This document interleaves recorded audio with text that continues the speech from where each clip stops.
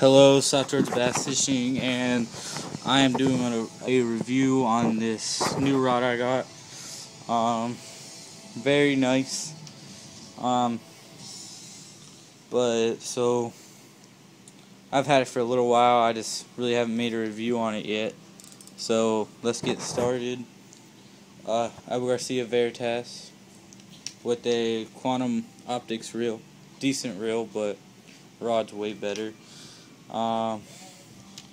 This is a, let's see if it'll focus, 6'9" medium light, 1/8 ounce lure to 1.5 ounce lure. I mean, very flexible. You can use this for shaky head, light crankbaits like the KVD 1.0.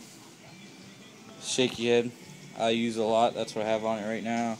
Squirrel tail worm and a spot remover. But I mean, this is a really good rod. It's only $100. I get a little bit cheaper, but I am putting either a Pflueger Supreme XT or a Pflueger Patriarch. Please comment below which one I should get, not just for the price, but why. I mean, this reel's going on another one of my rods, but I'm finally starting to get a good amount of rods. But this rod is super light.